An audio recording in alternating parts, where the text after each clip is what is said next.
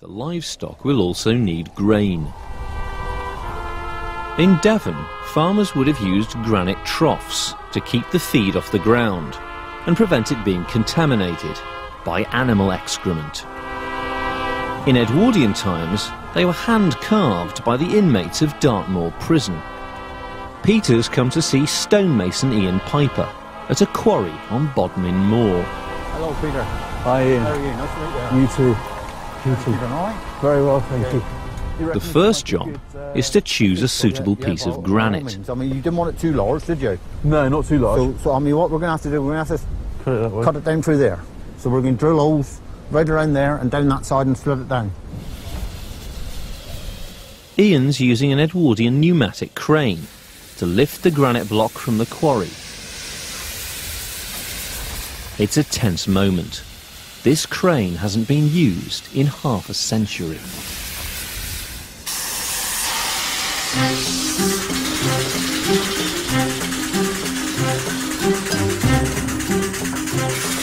Seems to be working.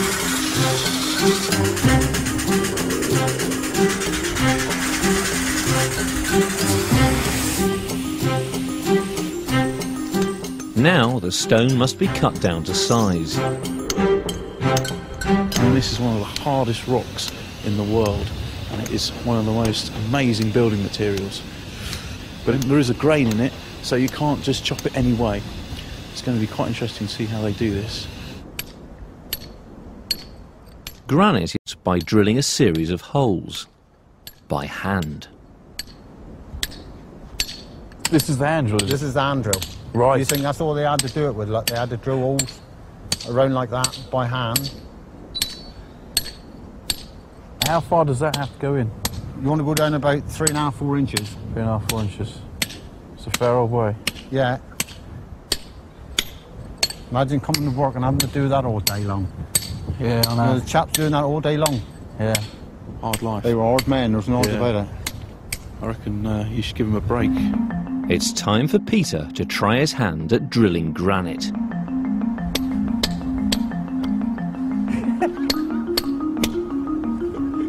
Apparently you get used to hitting your thumbs. Oh man, that is an absolute killer.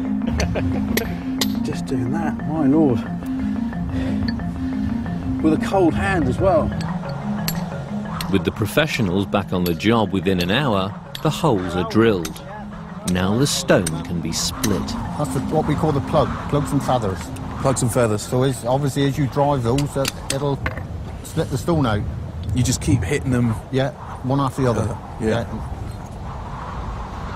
This is the most critical part of the whole procedure. A clean break is essential, but they've got one chance to get it right. That's it. He's gone down there. Fingers crossed. Yeah, fingers crossed. Yeah, that's excellent. With the granite block cut to size now, they can hollow it out to make the trough.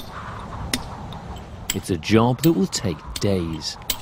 Do you reckon a sort of farmer would have been able to split his own granite stone? No. No. Farmers we know in Bow to do it. All right for milking a cow, but not splitting granite.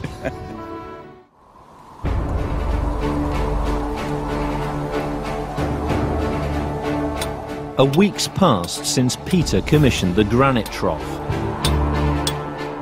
He's returning to the quarry to see how they've got on. Is it taking a long time? A lot of work? About week, Right. week and a half. Fair old time. Yeah. Yeah. So you're talking a lot of hours gone into it.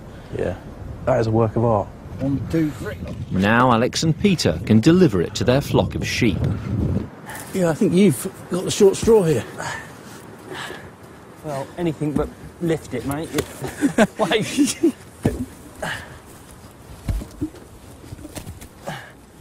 So, what do you think of the trough then?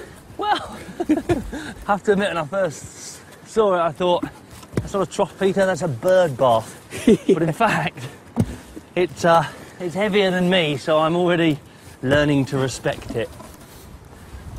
Now, we could just put the feed on the ground. The danger of putting hard feed on the ground is that they come into contact with their own droppings, and the droppings can carry worms. The worms get inside the stomach, start eating the food away, and then your animals will basically, they become emaciated, and with winter setting in, they'll die. So the trough is critical for hard feeding. Woo.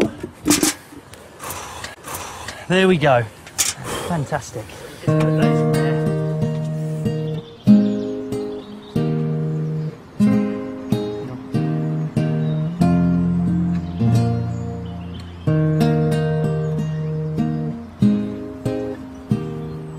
At first I was really sceptical about Peter's Granite Trough endeavours, but I have to admit it's the ideal trough to feed your animals from the field. It's heavyweight, so they're not going to knock it over.